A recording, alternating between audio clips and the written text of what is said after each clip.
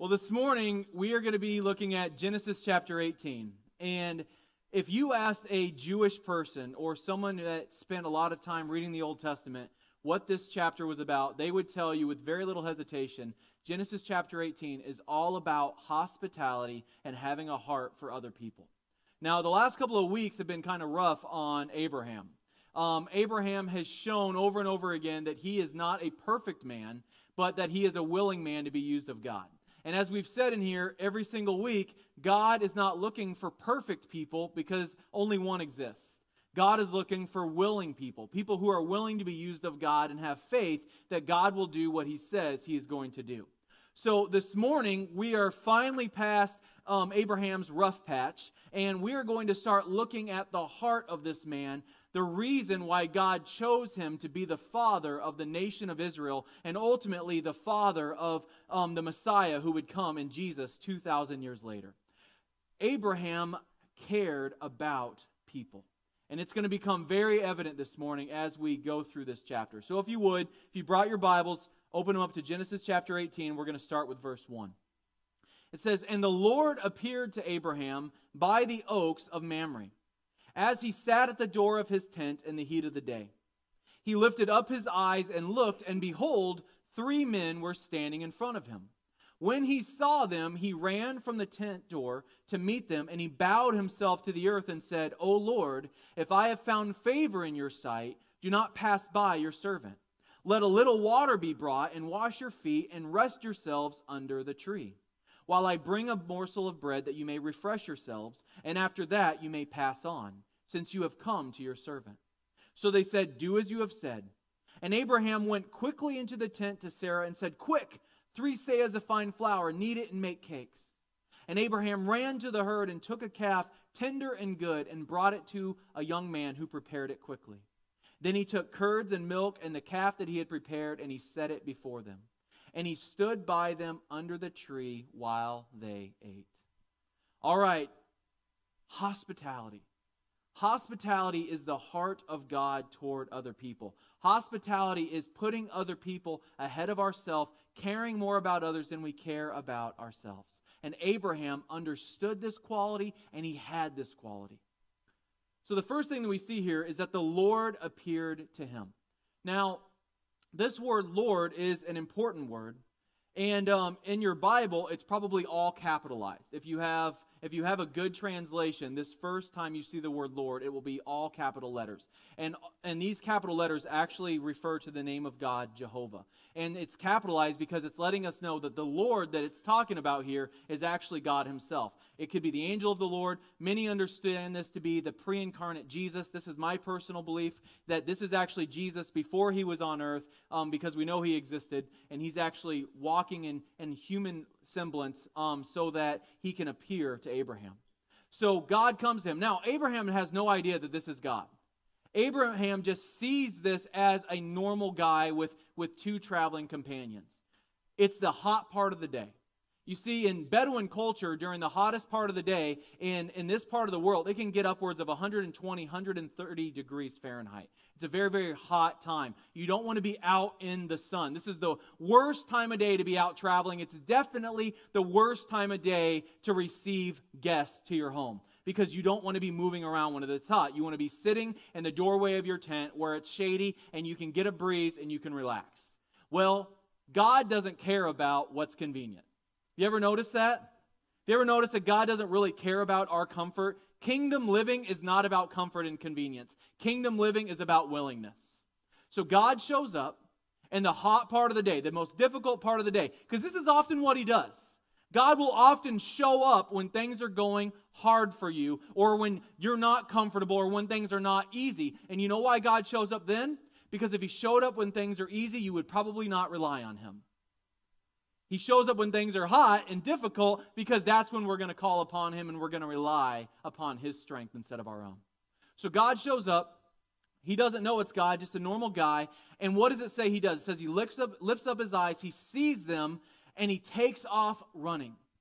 And the hottest part of the day, Abraham takes off running to these guests because he understands that it's the hot part of the day and they don't need to be out traveling when the sun is directly overhead because you can get heat stroke. It's just not a good thing. He cares more about their condition than he does about his own comfort. This is the first part of hospitality, caring more about someone else's comfort than you do your own. So he runs to them and he humbles himself and he says to them, "O Lord." Now, when he calls him Lord, and these are not, it's capital L because it's a name or a reference, but it's not all capitals. So he's just using this as a terminology of respect. He was calling him Lord or Master. And he says, "O Lord, if I have found favor in your sight, do not pass me by, but let me bring you something for your refreshment." See, this is hospitality. This is the heart of what we do to serve other people. We bring them in, we go to them. We don't wait for them to come to us. We go to them and we offer ourselves. We offer what we have to them so that they can be comforted and so that they can have enjoyment. Philippians 2:3-4 says, "Do not do anything from selfish ambition or conceit, but rather in humility count others more significant than yourselves. And let each one of you look not to his own interests, but also to the interests of others." This is the core, this is the foundation of being hospitable toward others. So he says, go ahead and do this. So what's Abraham do? He runs to his wife Sarah. Now, you're going to see the word quickly and run over and over and over again because he doesn't just take his time. He doesn't, he's not frustrated. He's not bored. He's not doing this unwillingly. He has this willing servant's heart. So he takes off and he tells Sarah, "All right, I need you to prepare some bread." Then he runs over to the herd, and I want you to see what he gets. He doesn't say, "Hey, can you just find whatever's laying around?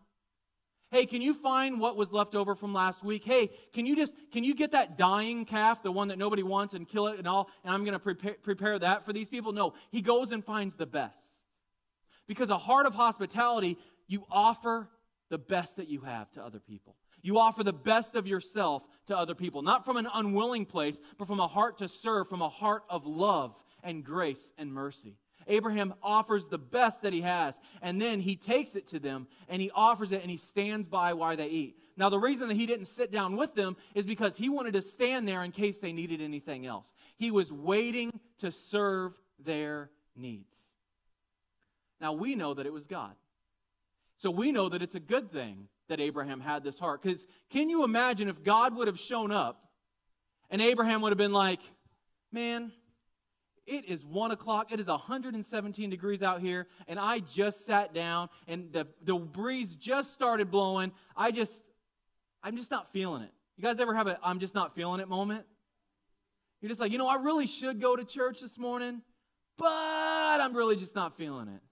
I haven't read my Bible in 3 months, but I'm just not feeling it. I know I should probably pray right now, but I'm just really not feeling it. I know I probably should be kind to that person that just flipped me off, but I'm just really not feeling it, right? Don't you think Abraham was glad that he didn't rely on how he was feeling in that moment? Hebrews 13:2 says, "Do not neglect to show hospitality to strangers, for thereby some people have entertained angels unaware." This is what this verse is talking about. This is a pretty serious verse. We should not take hospitality lightly because you never know when it's an opportunity for God to show up in a big way in your life. When we operate in our lives out of a place of love and service and taking care of other people, it overrides our selfishness. 1 John 4:7-8 says, "Beloved, let us love one another, for love is from God. And whoever loves has been born of God and knows God. Anyone who does not love does not know God, because God is love." So let me give you a little bit of a litmus test here this morning. If you're not in a place yet, and I'm going to use the word yet, where you have a desire just naturally springing up within you to serve and take care of other people, then Jesus has some room for you to grow yet. If you say, "You know what, I just really don't care about other people. In fact, I just really don't want to be around other people. And if they mind their own business, then I'll mind my own business and we'll just go on," right? Where does it say that in the Bible? It doesn't.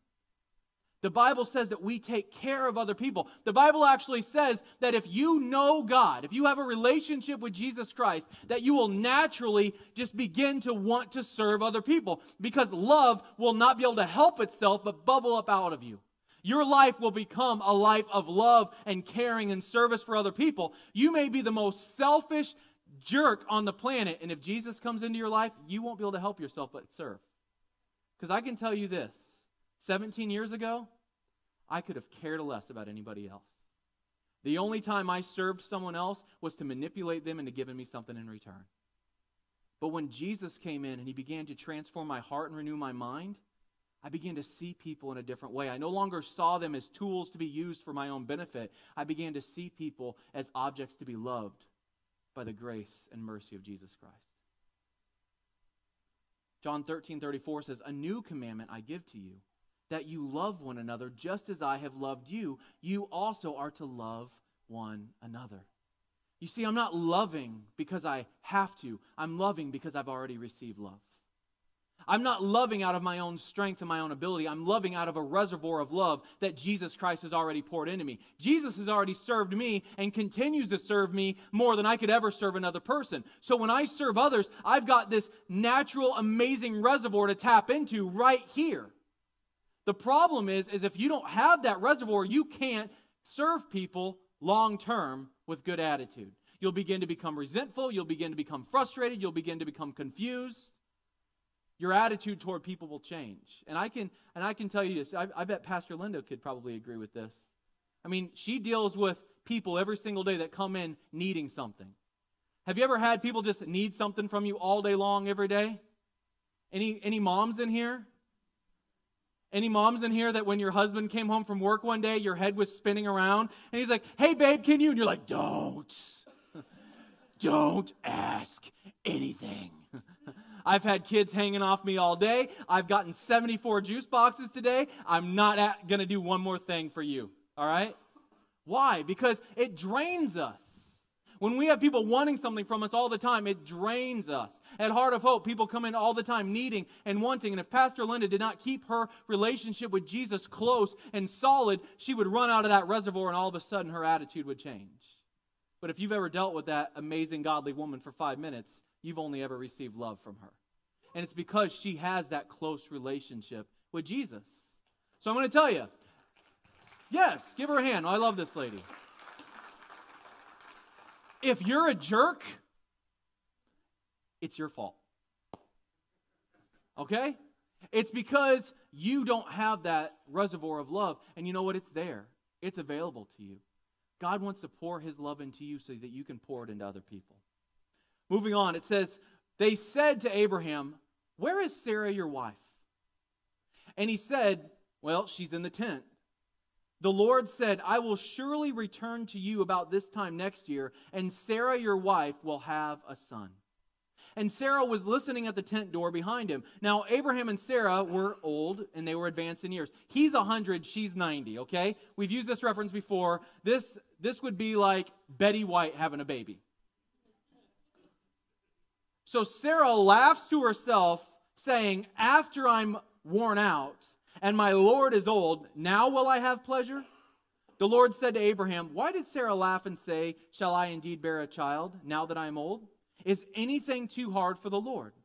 At the appointed time, I will return to you about this time next year, and Sarah will have a son." But Sarah denied it, saying, "I did not laugh," because she was afraid. He said, "No, but you did laugh." So now this man reveals who he truly is to Abraham. He's no longer just a man. Now he reveals himself to be God because of this supernatural knowledge and understanding and prophetic promise that he has to offer.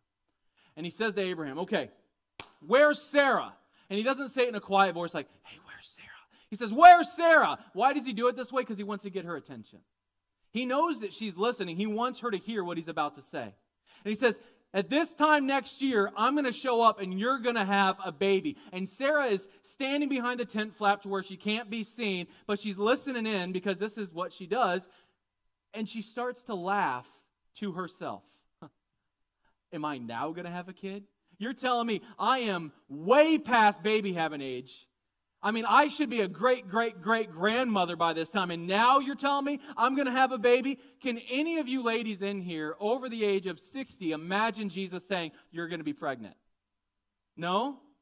No. Now imagine being 90 and Jesus saying, guess what? You're going to have a baby. Haven't had one yet, right? And Abraham's 10 years older than her. He's old, right? So she laughs to herself, and God says, why is Sarah laughing? Why is she laughing? Isn't this kind of a natural response, though? How many times have you heard something in a sermon or have you read something in the Bible and you went, ha, man, that's for them, but it's definitely not for me. I'm glad that works for everybody else. Oh, the blessings of the Lord. Yeah, I see everybody else getting their blessing, but I never get blessed. Any of you guys ever say stuff like that? We all do, right? We all make these complaints. This is why the Bible says it's so important for us to guard our hearts and take every thought captive. Because this type of thought, this type of attitude can change your entire life. If she would have continued on in this thinking, who knows what would have happened to the promises of God in her life. But God says, is anything too hard for the Lord? Can you think of anything? I mean, honestly, with what you know about God, what you know about Jesus Christ, the creator of heaven and earth, split the Red Sea, raised from the dead. Is there anything that you can imagine, that you can think of off the top of your head that is too hard for God to do? Anything, can you? Of course not. Because God can do anything. So if God can do anything, is something like this too hard for God? Is it unusual? Yes. Is it too difficult? No. We react to unusual in the wrong way. Instead of saying, praise God, how cool is this going to be? This is going to freak some people out. We say, nope, this can't happen. It's never happened before. Never be happened before is God's specialty. Especially in your life. Because you might say, well, I've never made a good decision like that. I've never been in a good relationship before. I've never been physically healthy before. I've never had a good relationship with my kids before. I've never had a good job before. Guess what? There's nothing too difficult for God. Your problems are nothing compared to what God can do. But she's really just feeling insecure, right? Because her focus isn't on what God can do. Her focus is on what she can't do. And this is what gets us off track so much, is we're not thinking about what God is able to do. We're thinking about what we're not able to do. We're thinking about our limitations. She says, I'm worn out. I am old. I am like menopause, this round 2, right? I mean, she has just been around for a while, but what's the Word of God say? Isaiah 40:31 says, but those who wait for the Lord will renew their strength. They will mount up on wings like eagles. They will run and not be weary. They will walk and not faint. What happens when you're tired and you're worn out and you're spent? You wait upon the Lord. You don't try to pull that from your own reserves, from your own strength, from your own ability. You wait upon the Lord and you trust in Jesus. You spend time with Jesus and He will strengthen you. He will give you the energy. He will give you the ability. He will give you even the love to follow through with what He has promised you. So Genesis 18:16 says, then the men set out from there, and they looked down toward the city of Sodom. And Abraham went with them to set them on their way. And the Lord said, shall I hide from Abraham what I'm about to do? Seeing that Abraham shall surely become a great and mighty nation, and all the nations of the earth shall be blessed in him. For I have chosen him that he may command his children and his household after him to keep the way of the Lord by doing righteousness and justice, so that the Lord may bring to Abraham what he has promised him. Then the Lord said, because the outcry against Sodom and Gomorrah is great, and their sin is very serious or grave, I will go down to see whether they have done altogether all these things according to the outcry that has come to me. And if not, I will know it. So Abraham walks with them. He sees them on their way out from his area, and they're headed down to the cities of Sodom and Gomorrah. Now, at this time, the cities of Sodom and Gomorrah were a lush, fertile, very, very green area. Now, this area just to the west, or just to the east of the Dead Sea, is one of the most barren deserts on the face of the earth. Last month, I had the ability to drive through this part of Israel going down to the Dead Sea. The Dead Sea is dead because God destroyed Sodom and Gomorrah. The Dead Sea is dead because after God destroyed these cities, the water ran through that area and all of the stuff that was left over washed down into the sea and completely killed it and made it stagnant so that no life can live in it. But at this time, this was still a strong, rich, fertile place. So they're on their way down and God says, shall I hide for Abraham what I'm about to do? No, you know what? That doesn't make any sense because Abraham, you are the father of the people of Israel and the whole world's going to be blessed by you. So I'm not going to hide from you what I'm about to do. You know what? God hasn't hidden from us what he's about to do. We have the same calling as Abraham. We have the same blessing that Abraham did. And God hasn't hidden from us what he's about to do. What does the Bible say is about to happen in this world? All hell's going to break loose, right? There's going to be tribulation. There's going to be chaos. People are going to turn on each other. Evil is going to run rampant. There's going to be earthquakes and tsunamis and hurricanes, and people are just going to become more and more and more evil. Do we see any of that beginning? Yeah, right? It's not hidden from us. You know why it's not hidden from us? Because God intends for us to be a blessing. He tells Abraham, I'm not going to hide from you because you are the inheritor. You are the bringer of blessing. Guess what? You have that same calling. You are meant to be the bringer of blessing. How do you bring blessing? By bringing Jesus Christ.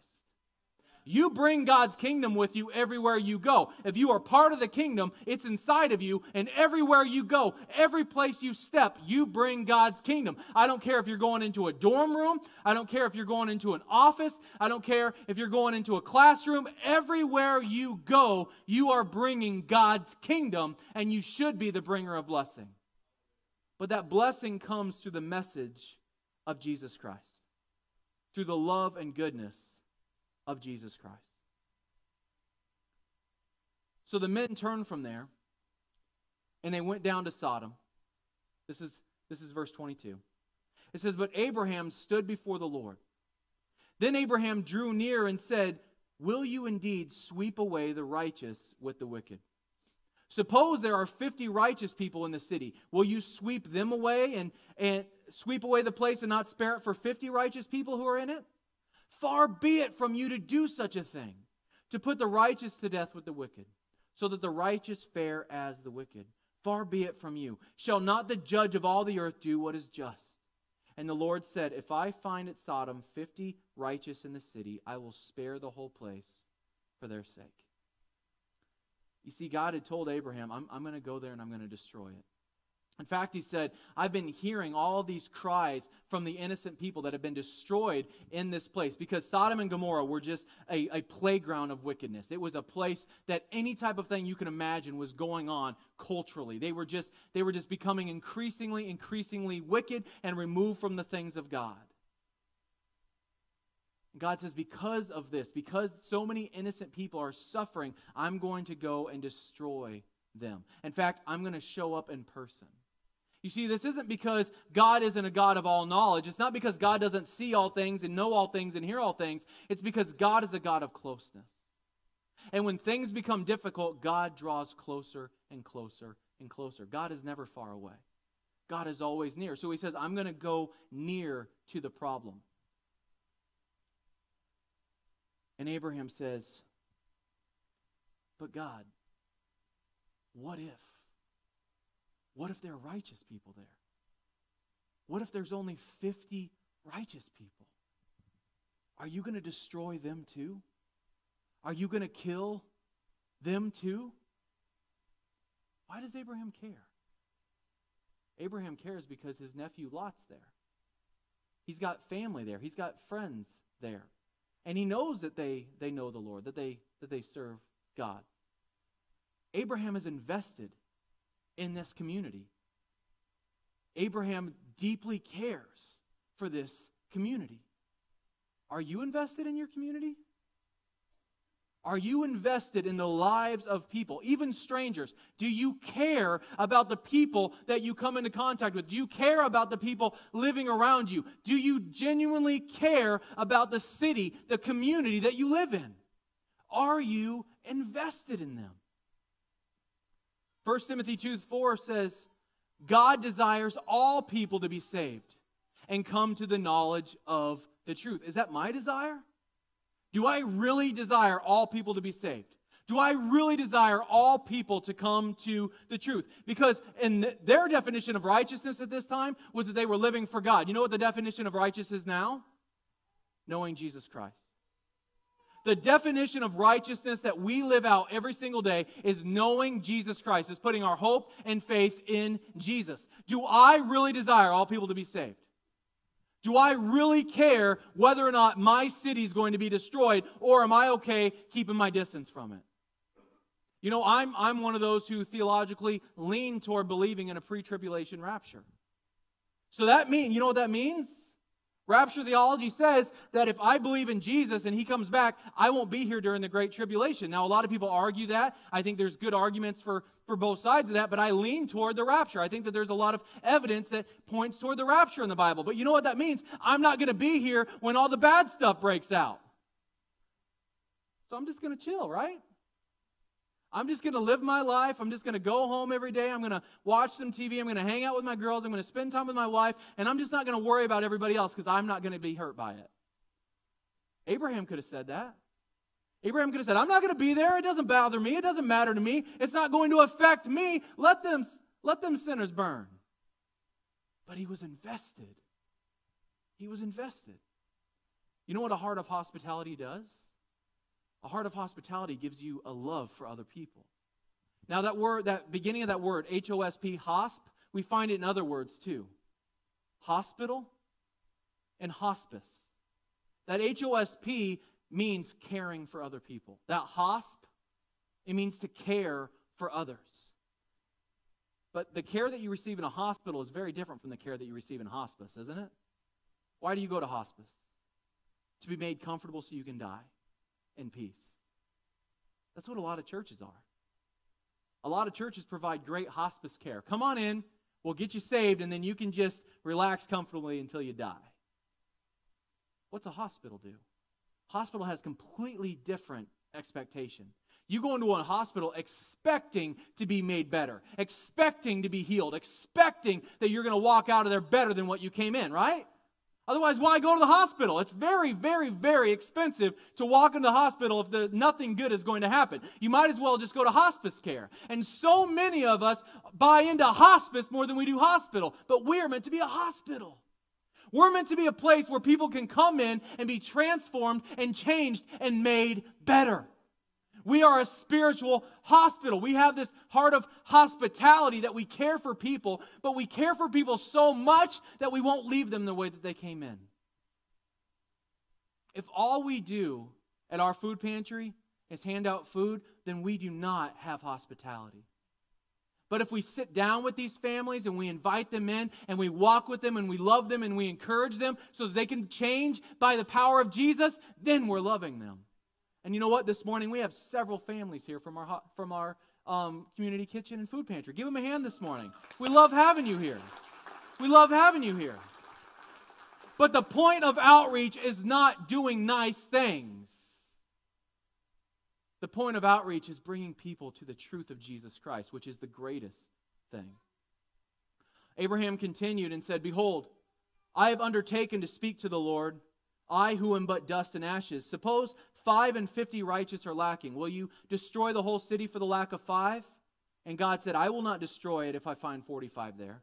And again he spoke to him and said, Suppose 40 are found there. He answered, For the sake of 40 I will not do it. Then he said, Okay, let not the Lord be angry, and I will speak. Suppose 30 are found there. And he said, I will not do it if I find 30 there. And he said, Okay, I have undertaken to speak to the Lord. Suppose 20 are there. He answered, For the sake of 20, I will not destroy it. Then he said, Okay, let not the Lord be angry. I will speak again, but this once. Suppose 10 are found there. And the Lord answered, For the sake of 10, I will not destroy it. Then the Lord went on his way when he had finished speaking to Abraham, and Abraham returned to his place. What's Abraham's heart here? God, what if 50? But what about 45? But what about 40? But what about 30? But what about 20? But what about 10? What about 1? What if God would call you to hospitality to see one person come to Jesus? What if God would use you to see one person come out of a destructive life and into the life that God intended them? What if God would give you the opportunity to see one person saved? Are you willing to get up from where you're sitting comfortably and do something, even when it's difficult, for the sake of one person? For the sake of one. Many of us aren't there. And the reason for that is because sometimes it's hard to get excited about strangers. And we ask the Lord, Jesus, who exactly would you call me to go after? Jesus, who exactly are you calling me to serve? Jesus, who exactly am I called to show this kind of hospitality? And Jesus answers very clearly in Luke 10. In Luke 10:29 it says, but this man came desiring to justify himself, and he said to Jesus, who is my neighbor? And Jesus replied, let me tell you a story. There was a man going down from Jerusalem to the city of Jericho, and he fell among robbers, who stripped him and beat him and departed, leaving him half dead. Now by chance, a priest was going down that road, and when he saw him, he passed by on the other side. So likewise, a Levite, who was a worker of the temple, when he came to the place, saw the man and passed by on the other side. But a Samaritan, who was an enemy of the people of Israel, they considered them half-breed, know-nothing, good-for-nothing people. But a Samaritan, as he journeyed, came to where the man was, and when he saw him, he had compassion. He went to him, bound up his wounds, pouring on oil and wine. Then he set him on his own animal and brought him to an inn and took care of him. And the next day he took out 2 denarii and gave them to the innkeeper, saying, take care of him, and whatever more you spend, I will repay when I come back. Which one of these 3 do you think proved to be a neighbor to the man who fell among the robbers? He said, well, the one who showed mercy. And Jesus said, you go and do likewise. Who is my neighbor? Who is my neighbor? Sometimes it's a stranger. Sometimes it's an enemy. It's everybody.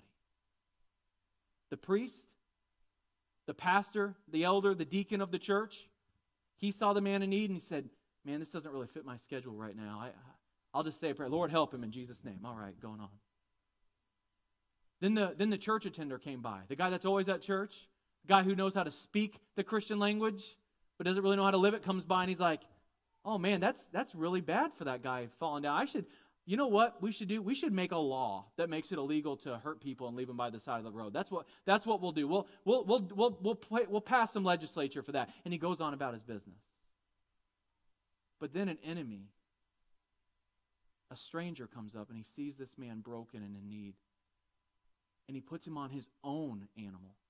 And he uses his own resources. He takes his own time and his own energy to care for this man, who he has no guarantee will ever pay him back or will even appreciate what he's doing for him. But he does it because it's the right thing to do. He has a spirit of hospitality. And Jesus points to the Samaritan, to the enemy, to the stranger, and he says, you go and be like that guy. Don't be like the religious people who know how to talk it but don't ever walk it. Don't just be hearers of the Word of God. Actually do something with it and put it into action. Acts 26:16. There's a movie out right now called Paul, Apostle of Christ. If you haven't seen it, I encourage you to watch it. It's not perfect, but it's a great movie. If you know anything about Paul, Paul was a horrific murderer. He hated Christians. And he thought he was serving God by killing Christians.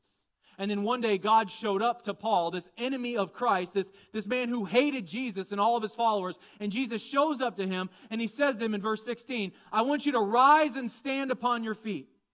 For I have appeared to you for this purpose, to appoint you as a servant and witness to the things in which you have seen me and in those in which I will appear to you, delivering you from your people and from the Gentiles to whom I am sending you. I am sending you to open their eyes so that they may turn from darkness to light and from the power of Satan to God, that they may receive forgiveness of sins and a place among those who are sanctified by faith in me. What is God's heart toward people? That their eyes would be opened, that their hearts would be changed, that they would come to the knowledge of Christ. Romans 10:1 says, brothers, my heart's desire and prayer to God for unbelievers is that they might be saved. What's your heart? Are you willing to intercede for the people around you? Are you interceding for your family? Are you interceding for your friends, for your children, for your spouse? Are you interceding? Are you desperately crying out to God, save them, save them, forgive them, heal them, turn them around? Luke 5:31 says, and Jesus answered them, those who are well have no need of a physician, but those who are sick. I have not come to call the righteous, but sinners to repentance. It's easy to love the lovable. Do we have a heart of hospitality to love those that nobody else will love? Those who don't act like everybody else. Those who smell like everybody else. Those who don't understand like everybody else. Do we have a heart to love other people? And Romans 10:14 finishes it off. How then will those type of people call upon Jesus in whom they have not believed? But how are they to believe in Jesus of whom they have never heard? And how are they to hear without someone preaching or someone telling them? How are they to preach unless they are sent? As it is written, how beautiful are the feet of those who preach the good news. But they have not all obeyed the gospel. For Isaiah says, Lord, who has believed what he has heard from us? So faith comes from hearing, and hearing through the word of Christ. The world needs Jesus. Anybody in here disagree with that? I mean, when you watch the 5 o'clock news and you see death and destruction and racism and injustice and brokenness and all the garbage that's going on in politics, and you see all the immorality and everybody arguing with each other, do you ever think to yourself, man, that's exactly the way that it should be? No, we think to ourselves, dear God, they need you. But you know how they're going to get him? Through you. The world is only going to be changed through you. Your neighborhood, your family, your friends, your coworkers, the world around you will only change if you respond to it with a heart of hospitality. If you say, I'm willing to get up from my comfort place and do something even when it's hard, even when it's inconvenient, even when it's not easy, I'm willing to show the love of Jesus. That's the only way anything's going to change. Let's pray. Right now is our time to respond to the Lord.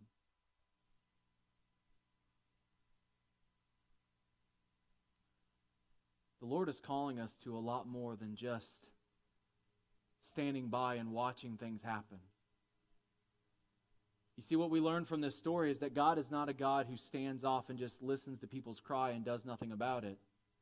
God is a God who comes near, who comes close. You know how close God wants to get to the situations around you? God wants to come extremely close because he wants to come through you and come right up next to these people. He wants to take you into dark places to bring light. He wants to take you into brokenness to bring healing. He wants to take you into lostness so that people can be found. Jesus wants to use your life and your love and your hospitality to change the world around you. This is why Abraham was chosen. Because even though he was flawed, even though he made mistakes, even though he did stupid things and got in his own way, he had a heart of hospitality and he had a heart to serve others, and he was willing to intercede for those that nobody else would care about.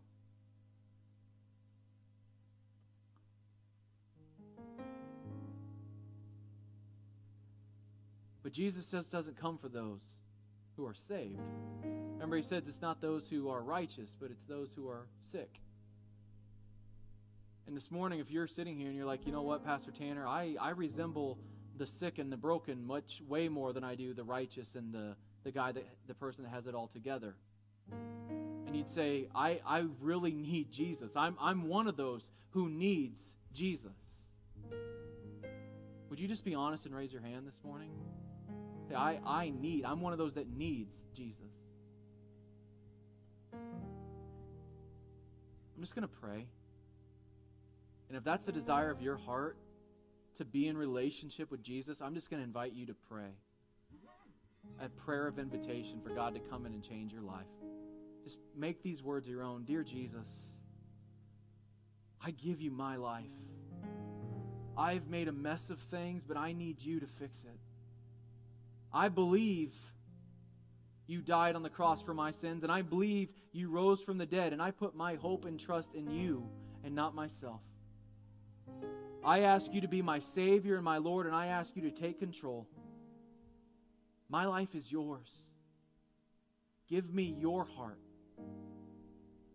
and use me for your glory. In Jesus' name.